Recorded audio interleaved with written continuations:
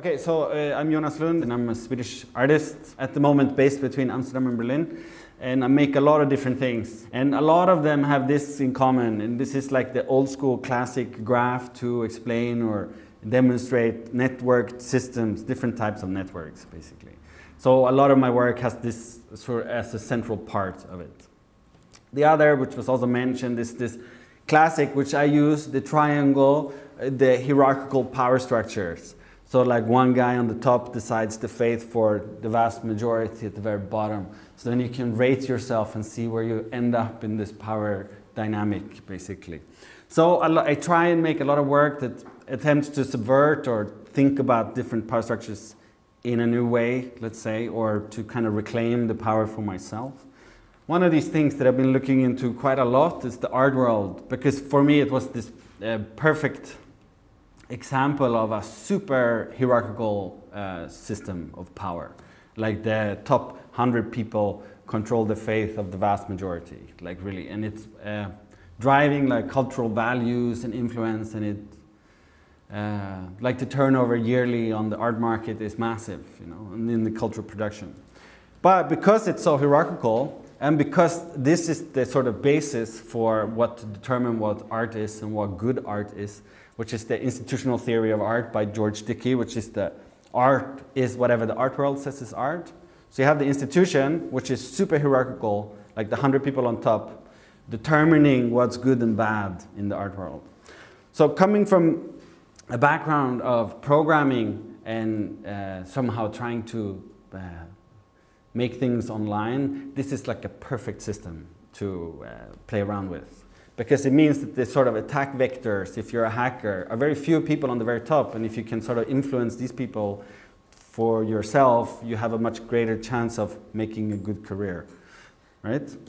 I mean, this is kind of it, you know, like this is the power structure, this is like maybe Hans Ulrich Obrist is on top, or maybe it's like Klaus Biesenbach, which is the, like he's now at Mocha in Los Angeles. So these are like the power guys, and then probably the artist, you're like at the very bottom, slaving away, working, being like, okay, every day go to the studio. Like you see, this is the power structure.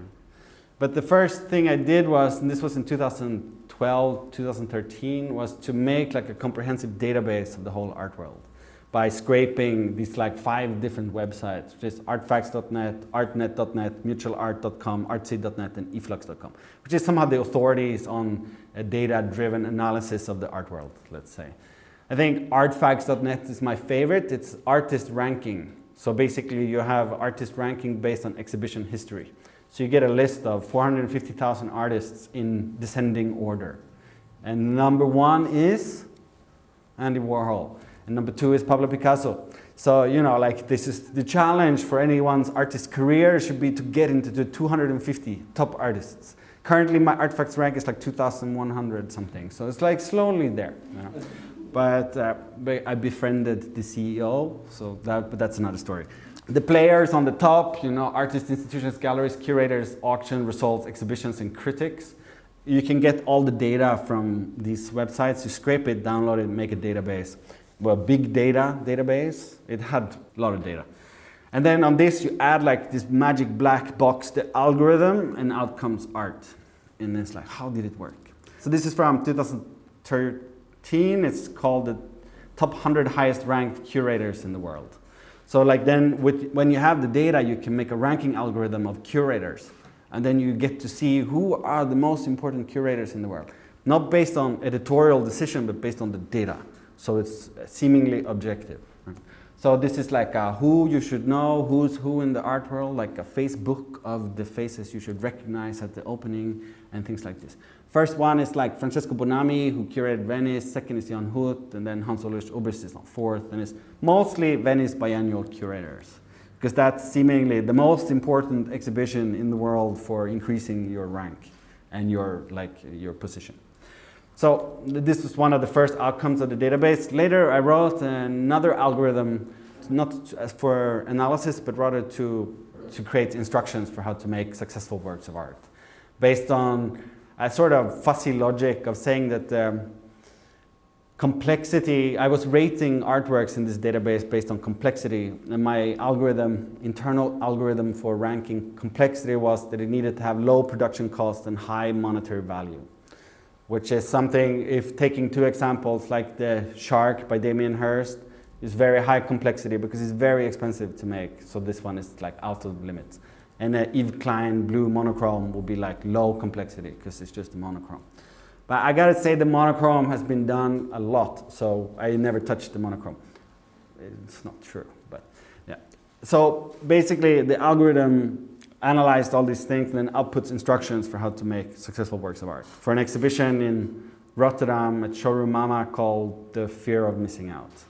The fear of missing out because you're scared of missing out, of not being one step ahead of everybody else, and then with the algorithm I can put myself in a position of having an advantage over anyone else. So it's somehow a way to, you know, use the data to, yeah, get ahead, to try and find like a hijack of the system, to say, okay, I can do this, and then I can sort of know where the trends are going before they're there. You know? So it produced instructions which includes the title, material, dimensions, color spectrum, and location in the exhibition space. So this is a crashed motorcycle. It's called Trast Severe Luck 221. And it's this single channel generative video installation. Ping pong table behind non-reflective glass. It's called Black Sunday Satire. Facial mask product on canvas stool, like Door the Kings. Steve Ballmer, a fridge and 6 crates of beer. Here the title and the material and the installation is all the same. So that was quite practical. And this is Shield Whitechapel Isn't Scoop. Acrylic and silkscreen ink on custom rope. Cheerfully Hat Sander Selfish is coconut soap, 7-minute, 50-second video loop. So it's like the video is inside the coconut soup with some epoxy. And then here's actually a monochrome painting, so I was kind of lying before. It's called Description Albert. And here's Parachute Faces Diptych Airways. On the print it says the NSA hasn't been here yet. Watch closely for the removal of this sign, which was inspired by this public library in Chicago who was blocked by the FBI they couldn't disclose if the FBI had audited their records, but they could not disclose. So if you paid attention to the sign, if the sign was removed, they have not told the public that the FBI had been there. It's clever, very clever little hijack. And this is a concrete plexiglass and plasters called Horizon Birth Grayish Blue. This was a disaster to make. It's like 250 kilos of concrete. Untitled petrified wood, light emitting diodes.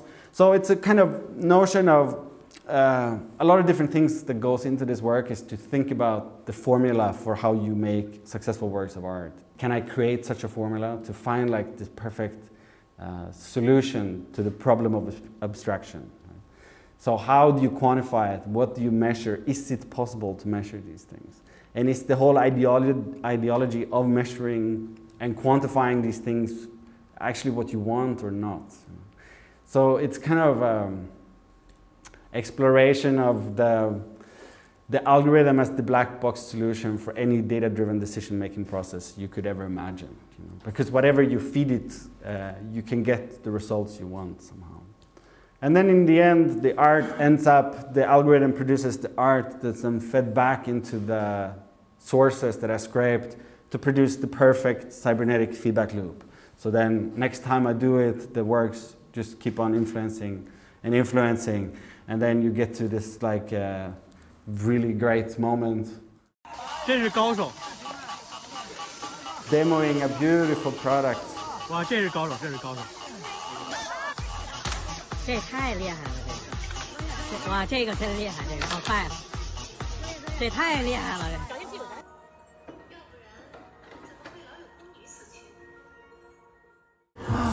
It's magic. It was a magnifying glass available for $10. It's a modern solution to a modern problem, I think. I'm going to talk about a couple of different works that somehow stands as the examples of my practice. I think this is a good example too because it's similar type of subversion of a certain system. It's paintings. There's 40 paintings. The exhibition was called Flip City. And he was somehow exploring or going for exploring a certain aspect of the art world where flipping was a behavior that came up around 2013, 2014, and kind of ended in 2015, where collectors will buy works in bulk from very young artists and then resell them quickly to their friends, manipulate the market price to then make tons of money. So it's kind of a predatory behavior, and Los Angeles was a very particular city for this purpose. And most of these paintings came from very young artists, around 20-something, and they were described as zombie formalism. So it's like formalism, abstract expressionism that just looks all the same, basically. And there was a couple of people who were very central in this behavior, and it was pretty predatory and quite damaging for a lot of artists' careers, because it's again like the powerful people on top are sort of exploiting the lowest in the hierarchy, because you approach students at art schools and you buy like 30, 40 paintings for $100, $200 each, and through manipulation you drive up the price to like $100,000, $150,000 over 2-3 years, and then you go like, whoa. So then, like in my way, as the sort of core of my work, it's to like have the cake and eat it too. This is like all the sort of desires in my artistic practice, to critique but to profit, right? So like profit critique, maybe. Performance art capitalism.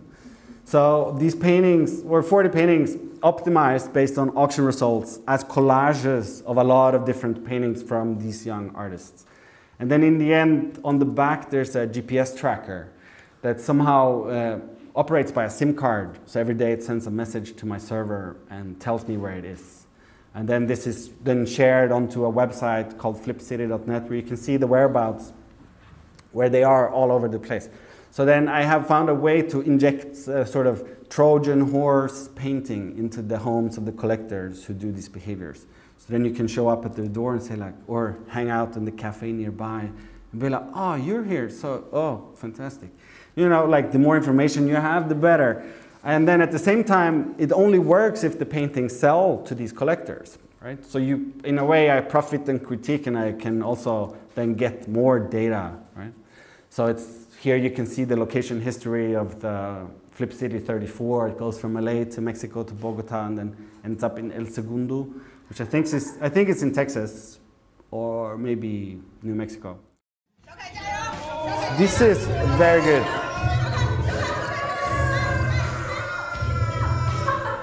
It's like Chinese arm wrestling. So good. So you break the hand, and then when the camera on your hand sees the QR code, you pay him money on WeChat. It's fantastic little, how do you incentivize arm wrestling, right? So Trojan horses paintings, right? But then with the goal of them being sold and resold to increase the value, to like increase my career, to make me better. These are like the abstractions. So then when they end up in auction, I go like, yes. And I become super happy because I'm like so naive. I don't understand that it's bad to have your paintings in auction if you're a young artist. Because that means that the collector who bought it doesn't want it anymore. So then it should decrease in value.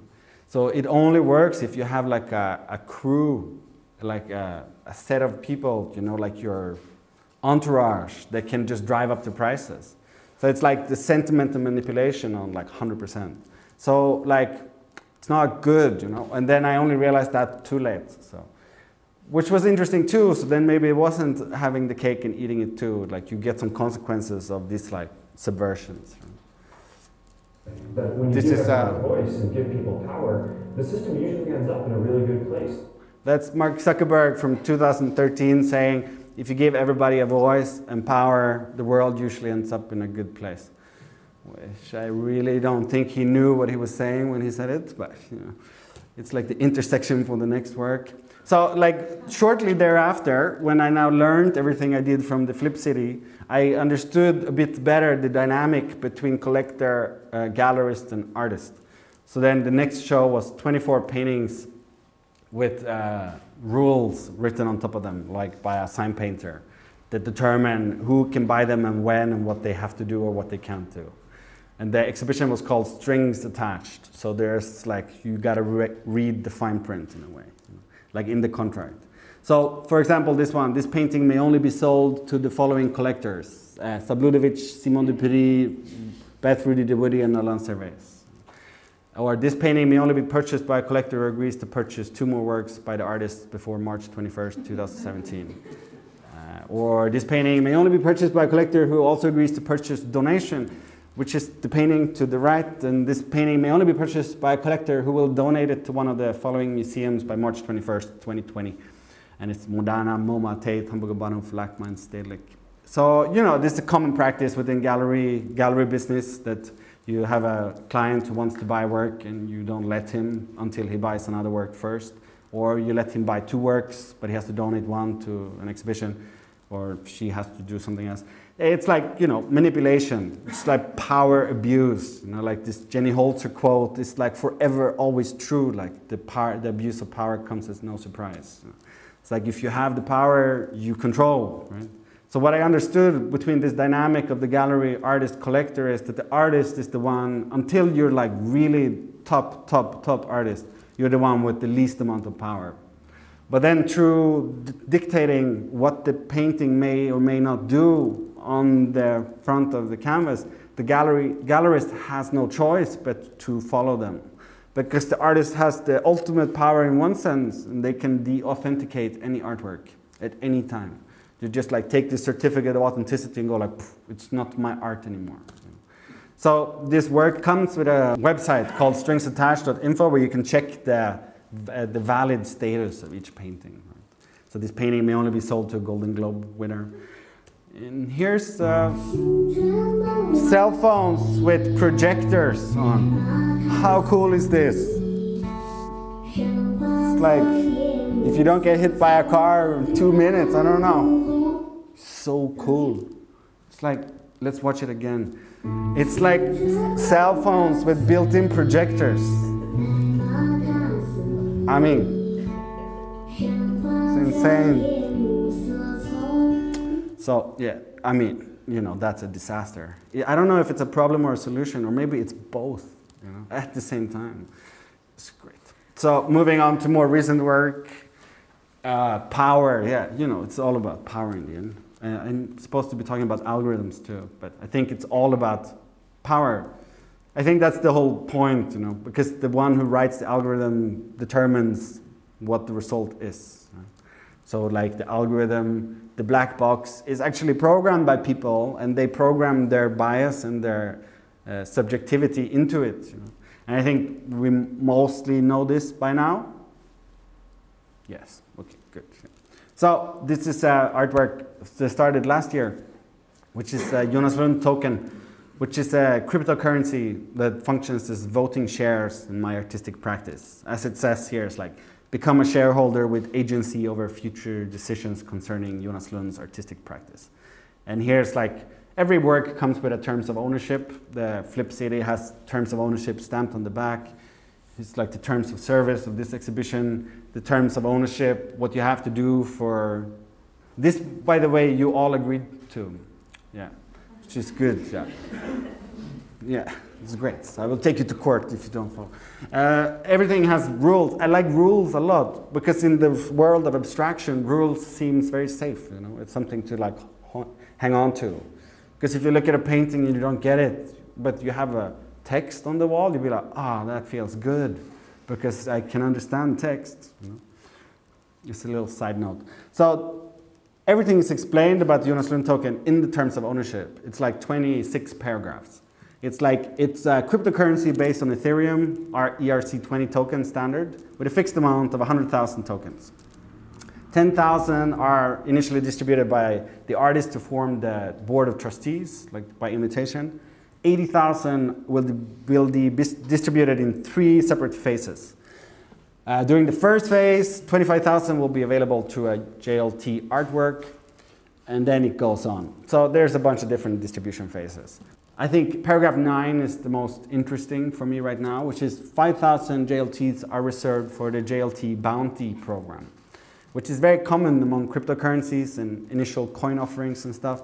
So you have a bounty. So you do something for me, I reward you with tokens. Like you invite Jonas Lund to a solo exhibition, you can get rewarded up to 1,000 tokens.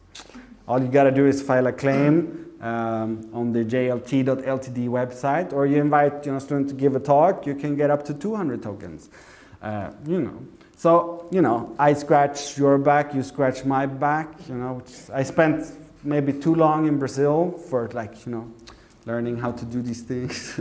So it comes in many different shapes and forms, you know. Here's like a banner, invest in Jonas Lund. It has a bird. No one really knows what the bird is about, but it's there. I thought it was a peacock, but I think actually it's a goose or a turkey. But it's like looking behind his back. He's protecting the terms of ownership, you know, and looking to Jonas Lund as the goal. And then this is the sort of icon of the token. This is at an exhibition in Berlin at the moment at Kindle. So this is the kind of most obscene corporate branding you can imagine. And the token itself, the shape is the actual whole is the token. You know. So the other thing is just the blank mat, you know, where you take it. It also comes in these shapes, which is like wall pieces that each have X amount of tokens attached to them. And the price is determined by the amount of tokens. And the compositions are voted on by the board. So the board decides what they should look like. It's all kind of like very logical. You have to add a bit more abstraction to it for it to be like, I don't get it. But this is too, you understand it too well, right? And this was in Art Düsseldorf. It's at an art fair with a booth with nothing for sale, which is fantastic. Which they wanted to give it the jury for best booth in the art fair spent like 2 hours at the booth. And they had a big argument. And they'd be like, I mean, we would really like to give it to this booth, but we can't because there's no art in the booth. Because they didn't get it, you know? So like the wallpaper was the art. And then, yeah, you got a certificate if you bought tokens. So here's like the close-up details of the things. And then they also come in these shapes and forms. It's developed, it emerges, you know, because it's based on the decisions of the board, the style and the visuals move and fluctuate, and a lot of different things are tested and tried out. Here's a sneak peek of the interface, just because why not, where you can see different types of proposals, how many people vote and stuff. So I got invited to give an artist talk at Resonate last year, and the board voted to do it. Where I really did not want to do it, because I had heard also some rumors about them not paying the former speakers, etc. So I used this as an excuse to not go, with the argument that the board did not know this information. Because there's no way they would have voted for going if you knew these things. Right? And that was just unmasking. Here's the Jonas Lund token bounties. So like host a Jonas Lund solo exhibition at an institution can give you up to 2,000 tokens. And then include a work by Jonas Lund in a group show, etc. It has many different sort of incentives for participation. Right? It's, again, power structure. So they also like decided things for this exhibition. Here's like, later on I also created a private Instagram account only for token holders. And they get to quickly decide, vote for things that aren't directly concerning the Jonas Lund token body of work, whether, for this exhibition, whether the pieces should be leaning or hanging. Right? Because initially I thought they looked really good when they were like leaning. But then the board voted for, they voted for hanging. Yeah. So then the board gets their will, right? And then the incentives increase. So I think, you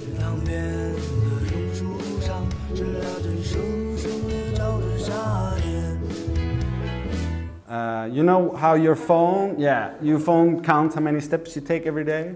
This is a machine to fix that problem. Yeah. I mean, it has a very dark twist to it, you know, because in China, you get incentives you get discount on your health insurance if you walk a lot. So then you put your phone like this with the app they give you, and then you get a lot of discount. I mean, it's like, this is a problem and a solution in one. No? I love this thing. If it wasn't so practical, it's like the greatest sculpture ever. Right? I mean, now we're talking about this show. I think most of it is clear already, but here's like the terms of service. We're all familiar with terms of service, you know, the thing you agree to when you go and use Google and Facebook and Amazon or whatever, it's just like a bunch of rules and regulations that you have no real agency over. It's either take all of them or take nothing. And I know South Park did some episodes on this, which had some horrific consequences.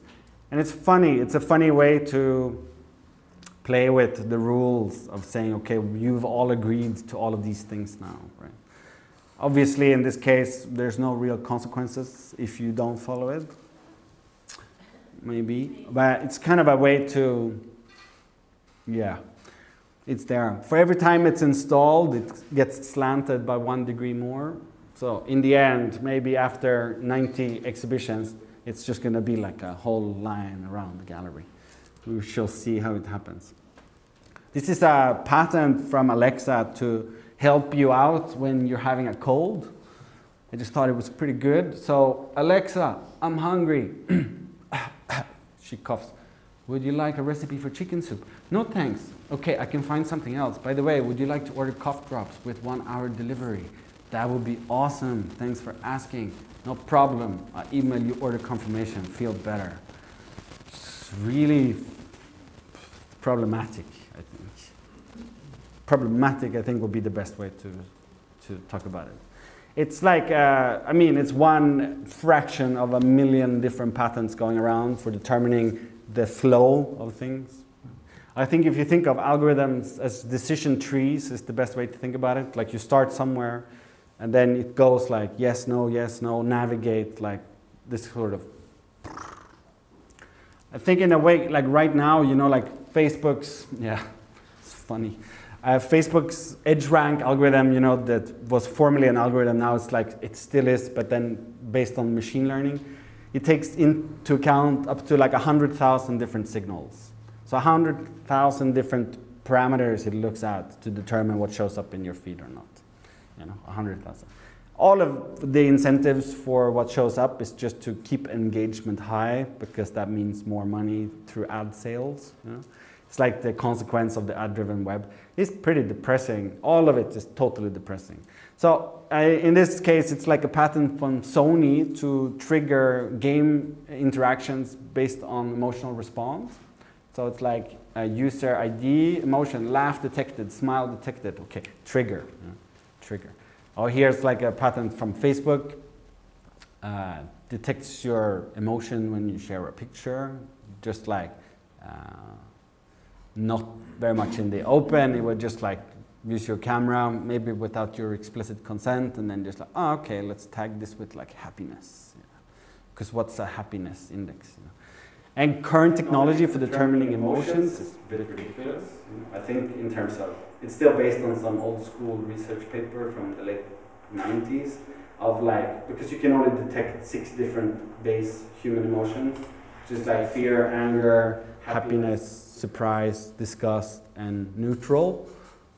It's like, you know, so of those 2, like 2 are maybe positive. It's like surprise and happiness. The rest is like bad. And then supposedly disgust is the most defining human emotion there is because no other animal experiences disgust. I'm not sure. Like I selected one video per index to demonstrate what it is about, to explain how the algorithm functions. I think maybe it works. So this is the Jonas Lund productivity index. It's like a Chinese bikes, you know, on stacks. It's a bit hard to see maybe. So basically it's just a graveyard of bike sharing bikes. So the productivity is very high. Here's like the Jonas Lund attention index. It's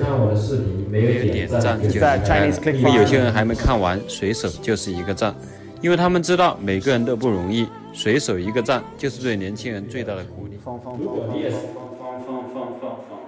Like a click farm in China to just watch all the same videos, to just increase attention, to increase the happiness feeling you get from more likes, you know, as the dopamine trigger functions. I think this one is possibly the most disturbing of everything. This is like a...